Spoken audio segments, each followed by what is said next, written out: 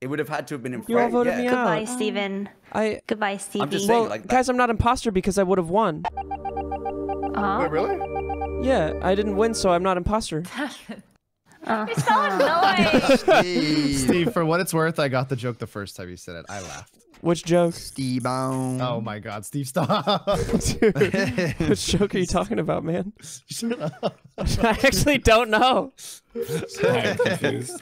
He doesn't lose the imposter. Duke of Hokey, thanks for the prime. Because he's Steve. Oh, that's so funny that you thought that was a joke.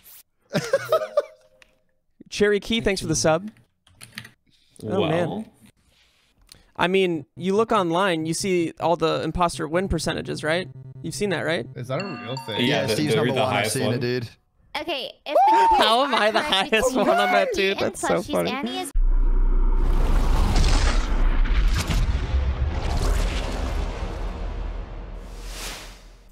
Don't know about you, but I really enjoyed having the stats during the Airship era. So I thought now will be a good chance to revisit the stats we've been keeping since the reunion. This past week has been week 52 of the Morning Lobby reunion. So we've had 52 weeks of Morning Lobby, essentially. And they've started playing modded since week 9. That means a total of 385 modded Among Us games have been played. And out of that, there have been 17 players who have played at least 100 modded Among Us games. And the names are on the screen. Basically everyone you'd expect. no. Wait, why? No, that's I think it's good I feel when- like Snitch is fine. Like, We have it takes I a already long time think- to do all your tasks. I already think it's incredibly crewmate sided. no. No, are you past- kidding me? I mean, I've been Past collecting wins. dubs, bro. Imposters have won more than crew. No, I know. There's been a lot of I know. Well, imposters. imposter No, I is know. so much easier. How are you saying it's more imposter? Like Yeah, that's crew-sided? weird. I There's think so it's much because more you guys aren't used to information it for yet. crew to sort through. I think it's very crewmate sided. Really? Wait, what? Really? Yeah. I disagree. It's I don't think sponsored so. by Lobby, and our lobby is very imposter set. You can just look at the stats. Yes, I know that is a relatively old clip, but I think it's A, adorable that Janet has loved the snitch role and defended it ever since the beginning, and B, 5up has been against the snitch role ever since its conception. I included that clip to spark discussion on what people think the ideal crewmate win rate in a modded lobby should be. So for context, the Morning Lobby has a 53% crew win rate through all of the modded games, so all 380 plus of them. But over the last 10 weeks, it's actually been a little bit more crew-sided, with approximately a 58% crewmate win rate. This is with all the neutral and imposter roles on. So what about imposters? Well, they win about 23.1% of the time, almost a quarter of the time. I think that's not bad in terms of balance. And neutrals, well, overall, each neutral role has a 13.5% chance of winning, taken as a whole. And you'll notice the 53% plus 23% plus 13.5 doesn't equal to 100%. That's because each game may have 1, 2, or even 3 neutral roles, and they individually have a separate chance of winning. So Jesters have approximately 18.9% chance of winning, Xy's 12.7% chance of winning. It's a lot harder to win as a neutral killer role, usually because Glitch and Arsonists have about a 9% chance of winning each time. But Plaguebearer recently is actually a pretty strong role. It wins about 1/5 of the time, with 8 wins and 31 losses in recent weeks.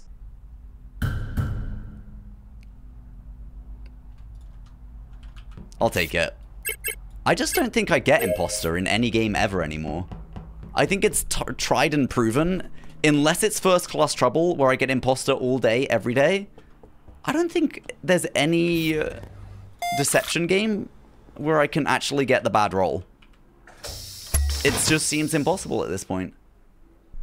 Is Koji being salty, or does he actually have a point? Well, if you look at the stats, he actually is one of the least likely to get an imposter role. So I can understand why he feels frustrated not getting imposter games and sometimes weeks on end.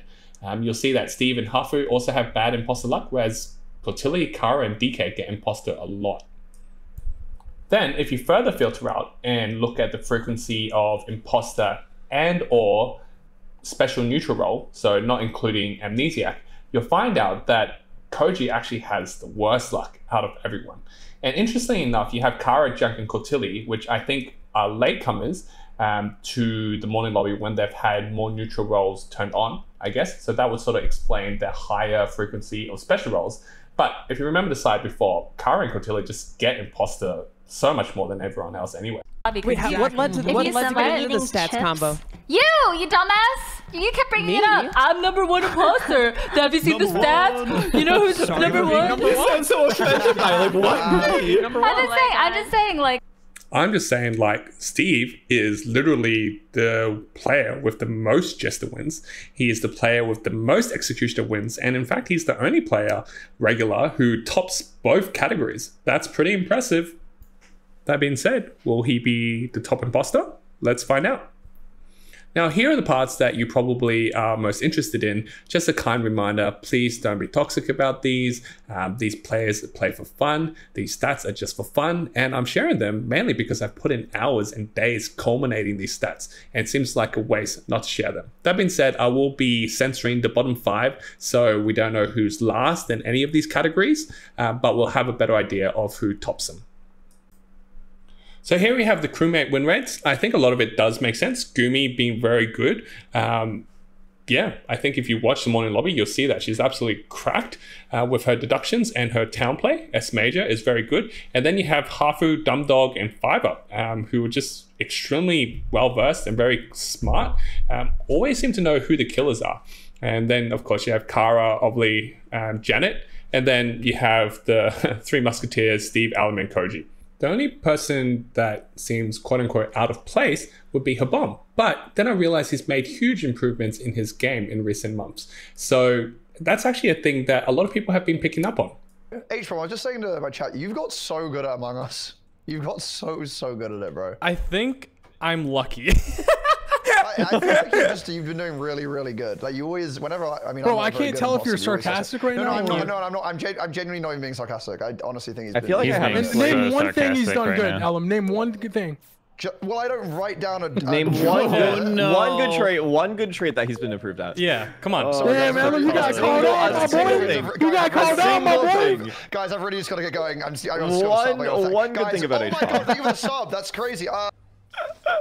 Damn. H-Bomb, I can spot the fakes, bro. I can list a bunch of things. Bro. Yeah. We can spot the schmoozers. We can spot So I guess in a bunch of things Fiber would list, Habom being a top crewmate should probably be one of them. Flashback. He did an updated video this morning. It's not Annie. An updated video. Okay, don't tell Hafu. Don't tell Hafu. Don't tell Hafu I'm watching this. This doesn't matter. We shouldn't care about this. Don't tell Hafu. Who cares about these stats? Okay, I'm just looking. Impostor win rate.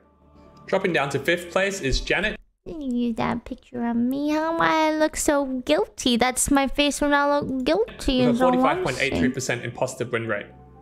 When Hafu stretches. When Hafu stretches. Hold on. Previous spot 3rd.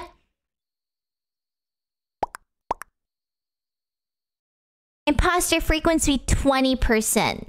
Huh. End of flashback.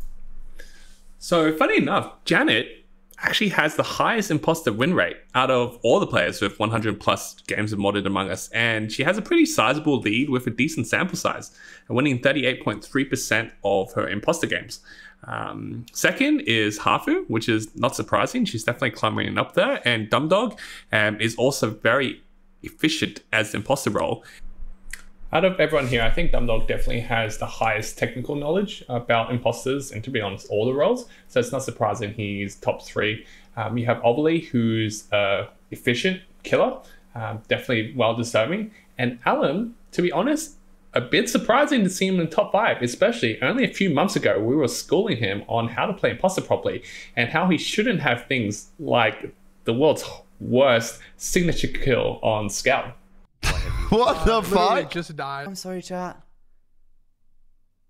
What the fuck? That was Ellum.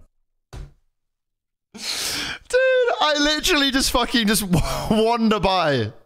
I'm just rolling through. What the fuck, dude? Where's Ellum? You know what I love? Is that he literally calls this. He literally calls this before it even begins, dude. He literally calls it. Okay. So it was like a load of us on weapons. I think I communicated Dumdog, myself. An Ellum, yeah. Koji was there too. But 5-up. I'm voting Ellum. So embarrassing, dude. On 9? It's a morphling. So embarrassing, dude. Hey, you gotta stop doing this kill. It was bad before, but now with custom mods, people are faking their tasks half the time, making this kill even worse. You almost got voted out on 9 here. You know, shut the fuck up, dude! Are you serious? Sam, bro! Sam, what the fuck? What's with the sassiness? What's with the sassiness? I guess it helped you be a better imposter, right? Now you're killing it, quite literally. After Alan, you have Scott, who is doing really well as imposter, as is Steve, albeit not the top rated spot he had during the Airship era, still doing above average. Then you have Z, 5-up, Kimmy, Kara, and Koji, along with the others afterwards. Now we have the neutral win rates, which if you combine all the neutral roles together, you'll see that Kara and Z, I guess regulars from the junk lobby, are doing heads and shoulders better than everyone else. That being said, there is a slightly limited sample size, so perhaps they will regress to the means, but it is very impressive how well they do in these neutral roles. And then you have Koji, who is really good, S-tier Jester. And then you have Hafu, Habom, Dumdog, Steve, Janet, DK, Quintili, Kimmy, and then 5-up, as well as the rest. But I think it's interesting if we actually divide the neutral win rate into both the ones that care about meetings, so the Jester and Exy, as well as the killing neutrals, and see what the stats show then. I think dividing neutrals into meeting neutrals and including Jester and Executioner actually makes sense because they both share the same goal of getting everyone else, both that crew, imps, other neutrals, to vote against their best interests. It's a very unique skill set, and the people that do well with these type of roles include Z, Koji, DK, so people that aren't the highest imposter win rates if you want to think about it. And then you have Habom, Steve, and Kimmy, as well as Dumbog, Janet, and then you have people like Hafu, 5-up, who are really good crewmates, but struggle a little bit as a meeting neutral. And then, of course, Ellum and the rest. If you take the added step of filtering out players who have 20+ games of a meeting-focused neutral, you'll see Steve is number 1. He is really good at Executioner and Jester, ahead of everyone else. And I think, you know, that's just a fundamental skill set he has. Even though his imposter skills, for example, may have not kept up to date. The interesting thing is, even though 5-up and Ellum are last on this chart, they're actually the only 2 players in the entire lobby after 380+ games to have secured a rare Phantom win. So I thought that was an interesting tidbit. Next, of course, we have the neutral killing roles and their win rates. And you can see that Kara is doing extraordinarily well. She's really good at the meeting as well as killing neutrals. But Hafu definitely does a lot better as a killing neutral compared to a meeting neutral. And Z and Gumi is doing really well. And Janet, Dumdog, Koji, Ellum, Ovly, Steve struggles a little bit, Cortilli, and then we have 5-up. And so the average win rate of a killing neutral is 10%, but like we said, it's almost 20% for Pestilence and Plaguebearer. So in the previous table, we saw players with 10+ games as a neutral killer, but if we filter out by players with 20+ games as a neutral killer, we'll see something very interesting. At least I found this interesting. It's that there's a very strong correlation between how well you do as a neutral killer to how well you do as an imposter, which makes sense. Both have very similar skill sets of being able to kill bodies, hide them well, and basically avoid sus in meetings and vote out other people to finally clutch the game. So I just thought it was interesting that the same people who excel at imposter also excel as neutral killer. I think we noticed that each player has different strengths and weaknesses, be that crew-sided, imposter-sided, or meeting-directed-sided. I think an all-rounder player is someone that has, you know, good imposter wins as well as good crew wins, but at least a Jester win, Executioner win, a Glitch or Jug win, or an Arsonist or Plaguebearer win. A few people haven't managed to get the Plaguebearer role, for example, and only a few people have managed to tick all these boxes. Can you guess who they are? It's an interesting group of people. You have Steve, who's had 4 Jester wins, as we mentioned, the most of anyone in the lobby, but also got an Executioner win, a Glitch win, a Plague Bearer win, or Pestilence win. And then you also have Dumdog, Koji, and Kara, and the only 4 people to have been able to tick each of these boxes. I just thought that was just a little bit interesting. I hope you guys enjoyed this 15-minute talk about stats. I'll just leave you on these overall stats again and my brief comment, which is I think the crew win rate is starting to creep up there, and to best balance it, I would highly recommend the morning lobby play with better Polus. And you might not need to choose all the options, but at the very least, please switch Vitals location. Instead of being in office, move it to medbay, because right now, towards the end of the game, everyone is just camping admin table, Vitals, the button. And if you move the actual Vitals to medbay, where imposters can sabotage 2 doors in between, you'll have a lot less clumping of players, and I think a better game for everyone, and slightly nerf crew in the process. The other cool part is you can move reboot Wi-Fi up to the dropship, so people actually have a reason to go back to the dropship later on in the game. And did I mention Donna's actually added these into the Town of Us game settings? You just have to tick a box. If you've watched this far, thank you so much. It's taken a lot of work, a lot of hours and days to keep these stats maintained and to make this video. Hopefully you found it interesting, and I hope you treat them like you would, for example, stats, people's win rates, or how often they play +4s or +2s, etc. Just for fun, a bit of interest. If you have any comments or questions, just leave them below. Thanks.